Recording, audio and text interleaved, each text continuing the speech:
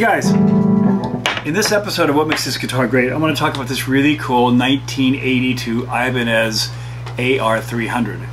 Now, if you don't know about these guitars, you're going to know something in a minute. Somebody sent me a picture of me playing in a club in Montgomery, Alabama in 1983, and I was playing pretty much the same guitar.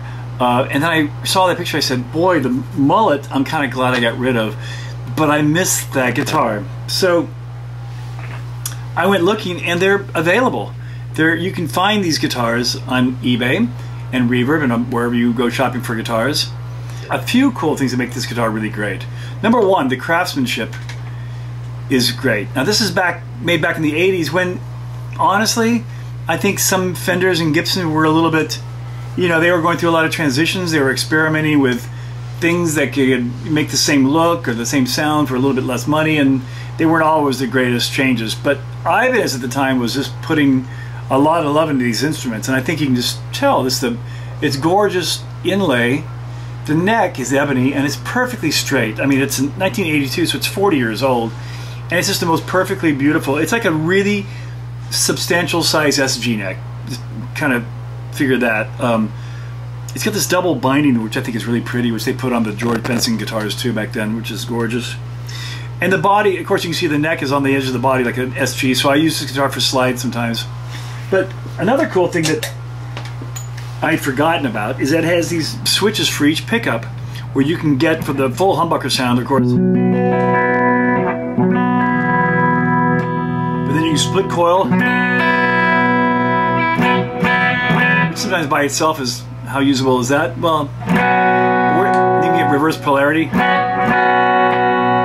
But what's really cool is when you start combining the pickups together with the split sound, you can get a pretty funky sound for a humbucker guitar.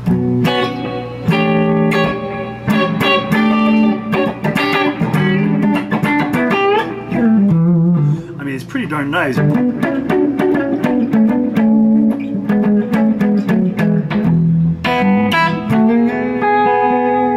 Now, the only downside I might say about this guitar is that they're super heavy. I don't think people were not concerned that much about the weight of the guitars back then.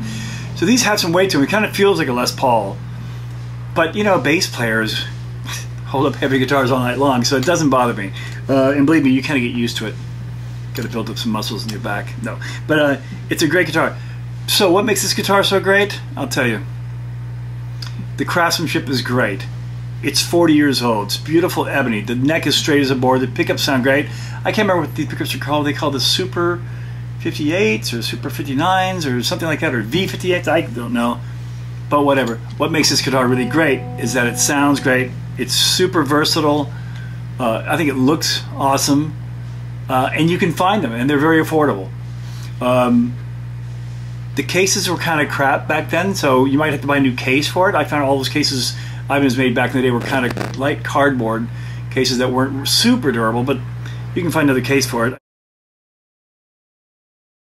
It's beautiful, it's fun to play, it's versatile, it's affordable, and it's you can still find them. And I think they should be more collectible than they are.